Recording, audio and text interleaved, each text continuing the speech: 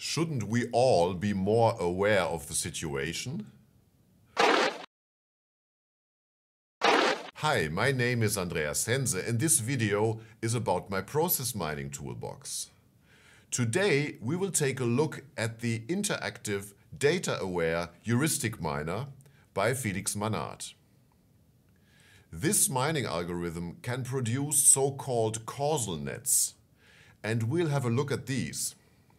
Furthermore, this algorithm analyzes the data and can tell us something about the business rules at branching points. And of course, we will look at the performance with our for example logs. So let's get started. Okay, the Interactive Data-aware Heuristics Miner. First, our travel booking example. So we select it here.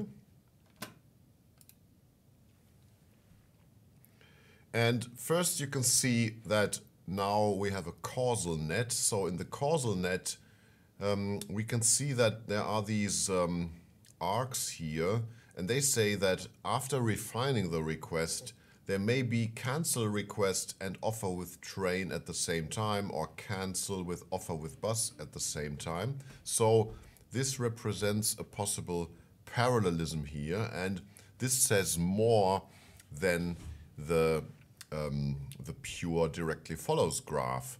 And what we can see if we compare the structure, that this is really quite nice. So we have decline offer, and you can really detect the same structure that's here in this causal net. That's very nice. We can also take a data causal net as the output now, and choose that we want to see all of the attributes here.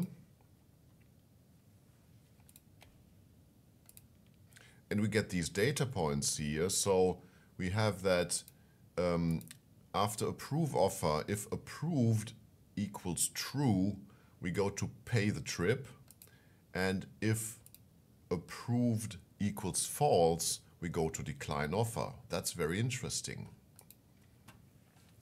Next, we want to see how this performs on the recruiting workflow with these multiple instance tasks and the internal phone interview, live interview, and final approve. So go here to the recruiting and take the Interactive Data-aware Heuristics Miner and start it. And we have a good representation, I think. We have pick candidates, then we have the phone interview, the live interview, and the final approve. And we have the sequence here. And we can also see that sometimes we have several phone interviews here, or we have the several live interviews. So this is the multiple instance aspect. And we also have the rejected here, and we have this arc which again shows that there is some kind of parallelism possible. The data in this case are not so interesting, so let's continue with the procure to pay example.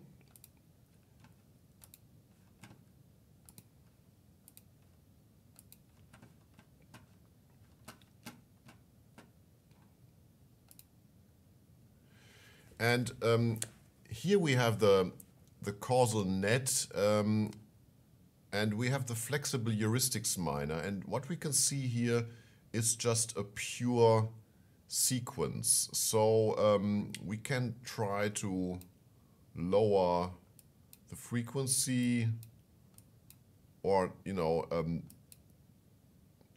turn something here on the dependency maybe.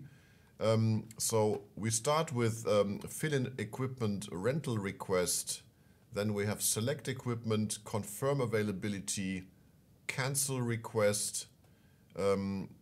We also have add details to request. So after confirm availability, we go up here.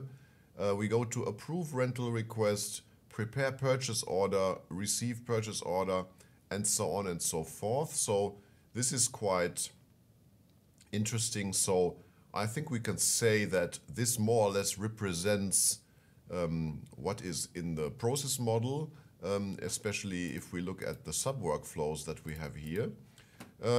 We can also change the dependency heuristics to taking the alpha miner and you know, play with the parameters here and get different representations. The data, let's look at what's happening to the data. So we choose a data causal net here. We configure the data configuration to select everything. And now, for example, what we can see here is after confirm availability, for example, we have available equals false or available equals true. So that has been discovered. And we can also look at the approve rental request. So if the request decision was select new equipment, we go back to select equipment. If it was approve, we go to prepare purchase order. And if it was cancel, we go to inform of cancellation. And we have several points here where the data that have been discovered are quite interesting. So extension needed equals to false, and so on and so forth. So I think this result is quite good. And now let's look at the last example, the write report log.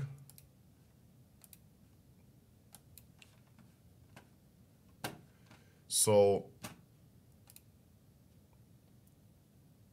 this is the write report log and the model. So we start with create report. We always finish with publish report. And we have edit report that can be repeated several times, and check report can be repeated several times. But what we cannot do here is edit report after check report. So it doesn't really capture the essence of our declarative model and also the logs that are in here.